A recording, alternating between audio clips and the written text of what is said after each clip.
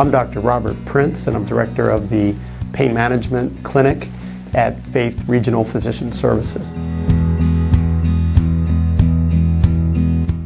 When I was growing up, both of my best friends, their fathers were physicians. When I would go over to their house, I would hear their physician fathers listening to tapes about medicine. And I would listen with them, and I just thought it was fascinating. My parents recognized that I had an interest, and they bought me a book about the Mayo brothers. And I read that book when I was 14, and I was just fascinated with it. And I thought, this is what I want to do. I just knew it's what I wanted to do. And I never wavered from that decision all the way through my career.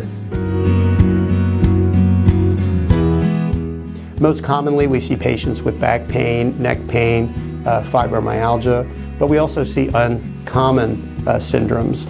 A patient who maybe broke his leg and now the whole leg still hurts, called complex regional pain syndrome, or he had a hernia repair, and about 10% of the time that surgeons do hernia repairs, there's a nerve in there that can get either entrapped or injured during the surgery. It's not the surgeon's fault, but it causes chronic pain there. And we have a small electrical device that we can implant that can ameliorate that pain.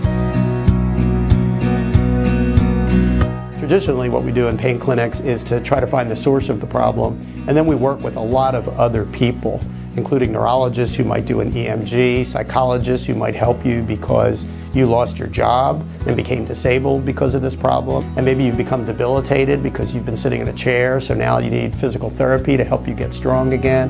It really is a matter of coordinating a lot of other specialties.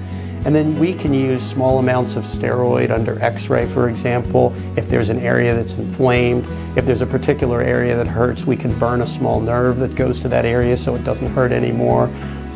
For people who can't tolerate pain medicine, we can put a morphine pump in or some other pump that delivers medicine directly to the spinal cord. We have small electrical wires we can put in the body to help ameliorate pain from different nerves that might be injured. So there's a lot more that we bring to the table than just giving a pill. I was majoring in mathematics, and I had access to a computer at night that nobody was using. So I decided what to do is I needed to figure out how to play blackjack better. So I programmed the computer to play thousands of hands of blackjack, and then I tried different strategies to see which ones would be winning strategies. I learned basically how to count cards, and once you know the count, then depending on whether you hit or stick is affected by that count, and how much you bet is affected by that count. Well, Atlantic City had gotten gambling while I was in college, so I would drive from Maryland, where I was in college, to Atlantic City, and that's where I would practice and make a little extra money for college, and I'm still a heck of a blackjack player.